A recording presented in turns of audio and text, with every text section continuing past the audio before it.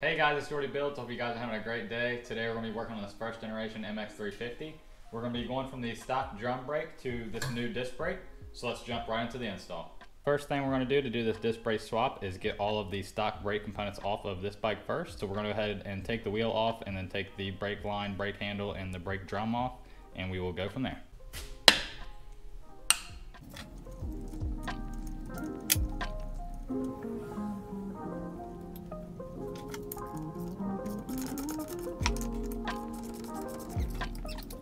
Now that we got the rear wheel off, we're going to go ahead and take this brake drum off. In order to do that, I'm going to heat this up with a blowtorch right here because this is on here really well. And then we are going to go ahead and stick this entire drum in a vise and then turn the wheel to take it off. So let's go ahead and get that done.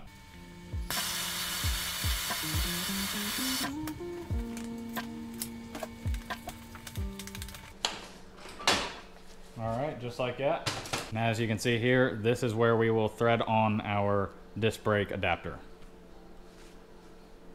Alright guys, now that we got this done, we are going to go ahead and work on installing the Matric brake caliper adapter. We're going to go ahead and get this installed, show you guys how to get that on, and then we will figure out what rotor we're going to run. So you can see the sticker here, this is the Matric brand caliper adapter. I will leave information on how to get one of these down below, and I will also leave links to everything else that I use in this video.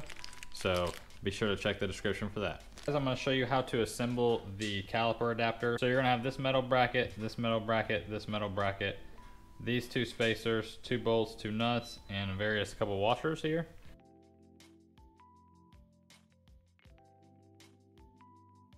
So first thing we're going to do is take your oval piece and take your bolt. We're going to go washer and through the piece. Set that down and repeat it. Do that again. And now we're going to take our spacers. Put a spacer on each one. We are going to take this piece here and it is going to sit on the swing arm like this. So we're going to go ahead and put the bottom piece on with a washer and a nut. And you may have to space out your brackets a little bit different. Every bike is going to be slightly different tolerances. So we'll go ahead and get that slightly snug on there. So now you'll be able to swing this up, put your bolt through, and put the nut on. So now that we have the first piece of our bracket, we're going to go ahead and slide it on here. Slide it down and flip it up. Go ahead and run our top bolt through. And then I am taking 3 of the included washers to put on the back side of the top bolt. I'll show you guys what that looks like. So we got 3 washers here. This sits on the bottom piece here. Then we are going to slide on our caliper mount, just like that. And then we can put a spacer and nut on the bolt.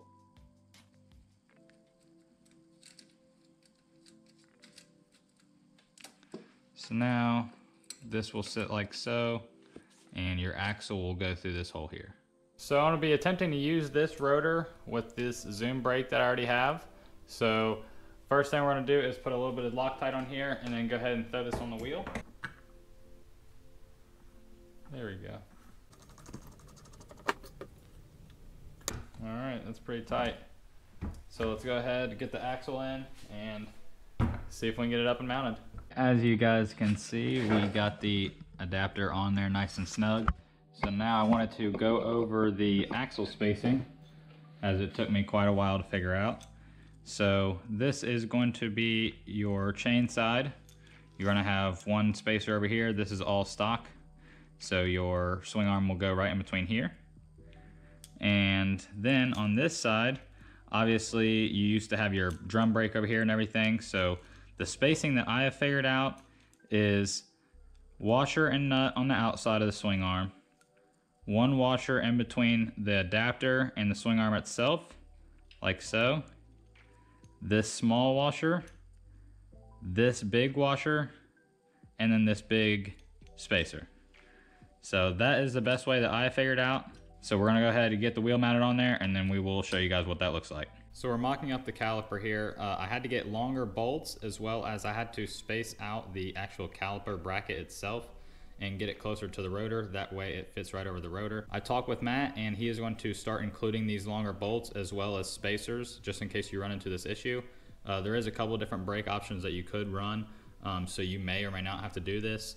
So just wanted to throw that in there. Matt's a really good guy, and definitely would suggest ordering from him. He also makes these adapters for the newer generation MX350s as well. I'll leave all the info for him in the description below, and let's move on with the caliper. Just for reference though, the spacers are 0.36 inches and the bolts that I got are M6 by 25.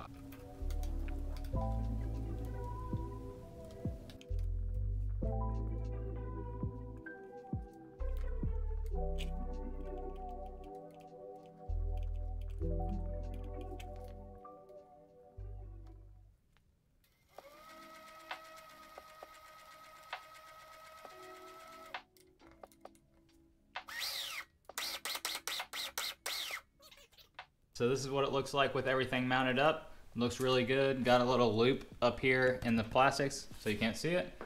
Handle looks good. So let's go for a little test ride. All right, I'm gonna set you guys up so you can see how good this thing can stop. It is quite cold outside, so we're not gonna go riding around. Just gonna try to show you guys how quick this thing stops now.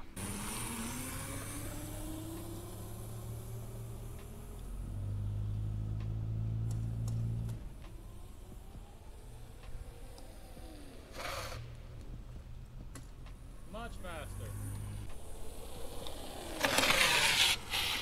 Thanks for watching, guys. I really appreciate it. If you enjoyed this content, make sure you let me know down in the comments below. Make sure you like and subscribe, and all the information for everything I installed today and other parts will be listed down in the description. Have a wonderful day, and I will see you guys next time. Thanks for watching.